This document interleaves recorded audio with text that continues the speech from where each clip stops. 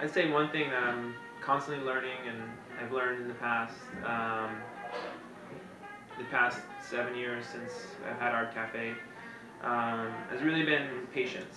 Um, Not every year in this past 7 years has been profitable. Not every year in the 7 years has been a busy year for us. Um, but there's always challenges that I face and that I see, and I've been teaching myself more and more patience and perseverance, um, with an idea that you're really passionate about. Um, it's great to see something that you actually think about in your head, um, come actually happen and come to fruition. But it does take a lot of patience and definitely patience. I mean, for example, with the Art Cafe, we started off as a little room with little room for expansion because there was another store front taking up all the space here. And it was really a matter of patience until we were able to break her down into allowing us to take the back space to expand, allowing us to take our entire space to expand. And that's something that took me a long time to even, it was something I imagined happening, and I saw the potential and of how great it would be. But it didn't happen for 6 years of us being in operation. Up until that sixth year, when it did happen, actually seeing it work and seeing it take place was a great, great feeling. But throughout that 6 years, it's a feeling of being stuck. The business. You have to be creative with how you're gonna expand the business without expanding the space. Yet, I stuck through with it, and I would talk to her every day about it. I'd go in. I made an offer to her. I would talk to her about potential retirement for her. I talked to her about her grandkids. Going to Florida. Just try to work the situation for my benefit, and it finally did work for us, and it was the best situation for both of us, and that's that. I mean, it was a lot of patience and pushing through. Even feelings where I'm like, well, it's so frustrating. The business isn't expanding.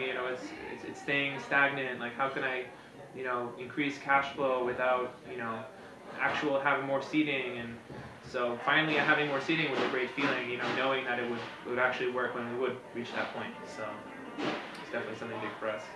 That's neat. How did you stay motivated when you were, every day? It was very difficult. I mean, I would work for many years without a salary, working just off tips and living, because I knew that the business couldn't afford to pay me a salary. So for many years, I was just working here, with the thought that, if I did this and I did that, and I would just keep coming up with little obstacles or little things that I thought would make the business more profitable. So even if it was we rearranged the space at one point, which allowed the kitchen to have a more efficient output. And that was one, step. Even though it didn't like double our profits or double our cash flow, it made things more efficient, which allowed us to have less people working in the back there. Output was greater. So I kept building these little challenges in my head of how am I going to make things better, even though it wasn't as big as expanding, and doubling in size. It was still something that allowed me to look to the next level of growth. Mm-hmm. And even now, we've taken the entire space. My next challenges are, building a real kitchen. Right now we are operating out of a little small kitchen that we originated with, a small kitchen that we had a teeny space with. Mm-hmm. Now my plan is to build a legitimate kitchen that can actually output catering, better quality food, and really increase our cash flow. Just with a nice investment into something that's very important in restaurants. So that's great. Can you talk about a skill that you feel like you had to learn? I've definitely learned a lot in terms of managing people. From the time we started hiring people until now, I would say I've learned a ton through trial and error about managing people. The number of people that I've had working under me has been, we keep people for a long time, but still, in 7 years, a lot of people have come and gone. And creating a culture. It's really important to create a work culture. And as being a manager and being a people person, it's really important to create a culture that reflects upon my personality, and how to build that, and how to actually have it work for everybody is something that I've definitely learned over the years. And I feel like I've succeeded in many ways in that. So it's very gratifying to see something that you've learned and struggled with in the past actually work and flow. Right, right. We use a concept in our camp called applied teachability. Like, don't arrive, keep learning. Yeah. Do you absolutely. feel that that's true for you, or? Yes. I mean, I would say yes. I mean, I look at it more as like I put challenges ahead of myself. Like I put the next level of growth, or the next level of success ahead of me. And that's what I reach for, and through that I learn. Through having these little goals, like expanding the kitchen, perhaps building an art gallery upstairs, getting a beer and wine license, and through that I have to learn. What are the steps you take to get a beer and wine license? What are the steps you take to build a kitchen? How do you design a kitchen if you don't know what a legitimate kitchen is supposed to look like? And these are questions that, through that motivation, through that seeing that little obstacle, that goal that I want, is where I get the motivation to teach myself and to kind of focus that energy on something specific. Because sometimes it's hard to know what exactly is worth it for you to put your learning goals towards, because there's so much to know in the food industry. But what is it that I specifically need in my business to know and to be good at? For example, now it's very important for me to learn how to build a catering menu from scratch.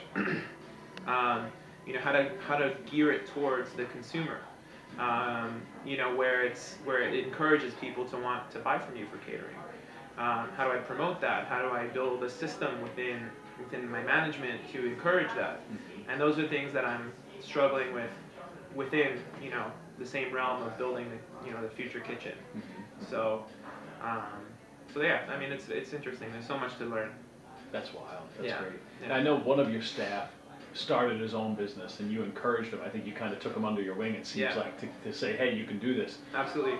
If you had a young person, and maybe he's probably the example of this, but a young person that wants to start a business with you, could tell him one thing, what would you tell him? I mean, you gotta get your feet off the ground. You just gotta do. Sometimes it's great to picture things in your head. It's great to imagine. The hard part is actually doing, and actually, we have a lot of visionaries in this world. I feel like we have a lot less doers, and people who actually, take risks and do and dedicate themselves to these ideas. I have a lot of friends in businesses, in offices, and they have all these ideas. This would be great, and they suggest things. Yet they're not willing to leave their job. They're not willing to jump into something, which I can completely identify with. But if you really want to get something accomplished, it's not just enough to think. You also have to be a doer. You have to just start from someplace and let that suck you in. Yeah. How do you deal with the emotion of fear? Or maybe you don't have. Yeah. I feel like fear isn't the dominant feeling I have. I would say more the feeling of I guess in the past 7 years I've probably felt more stuck than anything else. Not fear that something wouldn't work, but like the world isn't feeding into what I feel is supposed to happen. And when that happens, it is discouraging. It feels like a punch in the stomach, in the gut. Just like, like I've been putting so much energy into this, so much of my intention into this. That is, I think, is something that I've felt more in this past few years rather than fear, because I know that I try to embrace the fact that I know that the concept is good. And it's proven. It's just a matter of making it work within our boundaries. So that's great. Yeah. Anything else you want to add? I guess, yeah, I mean, I think it's really important to do. I mean, with, some people who've worked here before who want to start their own business, the only thing I could say to them is just go. Like, start at it, do something. Invest in a website, just get something off the ground, because once something becomes real, it'll motivate you. Like once something you actually see your first customer, you actually see your first reaction to your product or to your service, that's when you're going to be like, wow, like I've actually accomplished something.